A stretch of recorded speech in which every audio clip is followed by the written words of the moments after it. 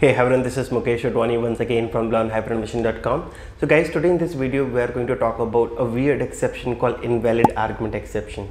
So if you're completely new to Selenium or if you're just a beginner, right, then I'm sure you must have faced this issue. But the moment you see this exception, right, you will not understand what exactly went wrong, because if you just see the description, it says invalid argument exception, that's all.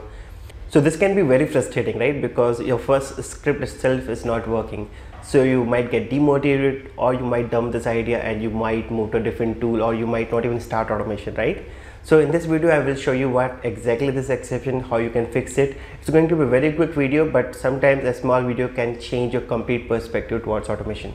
So let me show you when do you get this exception and how do you fix it. So let's get started. Okay, so as you can see, I already have one Maven project. Okay, so in case if you have a normal project, Maven project, Gradle project, doesn't matter, because this exception will remain same. So in order to get started, I will be using system.setProperty. The first step that we need to set the driver path. Okay, since I'm using Chrome driver, so I will set webdriver.chrome.driver. And in case if you're using WebDriver Manager, in that case you don't have to use this driver.setProperty. WebDriver Manager automatically it will basically download the latest driver and it will set the path also. Okay, so right now I have already downloaded Chrome driver.exe and it is available in this location. Okay, so C drive batch recording, this is the folder where I have this exe file. Now the next part, I will say WebDriver, driver equal to new Chrome driver. Again guys, it's not only for Chrome. The exception that we are going to discuss will remain same for all the browser. Okay, now once your WebDriver is ready, now let me open any application. Okay, so I will be using this driver object, driver.get, and now let me pass any application URL. Okay, notice one thing, I'm not passing any HTTP or any HTTPS, I'm just passing www.google.com. You can pass any application URL. Okay,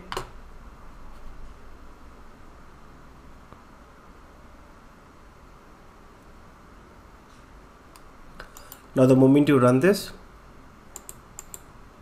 and you will notice it will set the path, it will start the Chrome browser, but it will fail at this particular statement. And the simple reason is we are not passing any HTTP or HTTPS. So as you can see, it says Chrome driver starting, only local connections are allowed, and yes, our Chrome started. Can you see Chrome is being controlled by automated test software? But if you see on the console, now you will see invalid argument exception, and it says invalid argument. It will not show you what exactly went wrong, but if you just notice here, the problem is happening at line number 14. The moment I click here, it is highlighting.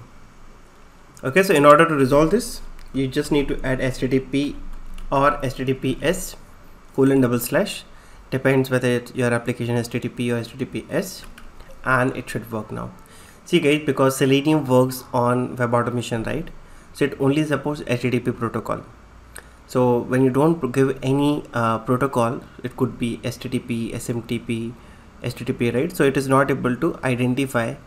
So when you start your application, you have to mention HTTP or HTTPS, then only you can start. So now I have added. Now let's run it once again, and this time it should launch your application. And yes, as you can see, Chrome driver 99 is starting, and once your browser is up and running, it will load google.com or any other application that you will pass in the driver.get. Yeah, that's a very quick fix, a very quick video, but important one, because most of the time we just miss this very important part. Okay, so in case if you're a beginner, do not make this mistake, pass the protocol. And this part again, if you don't want to use it, you can use WebDriver Manager.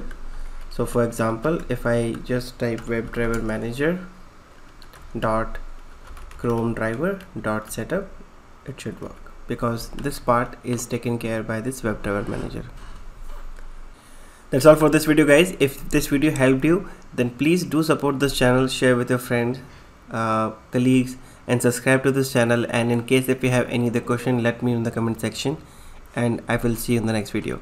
Have a nice day. Bye bye.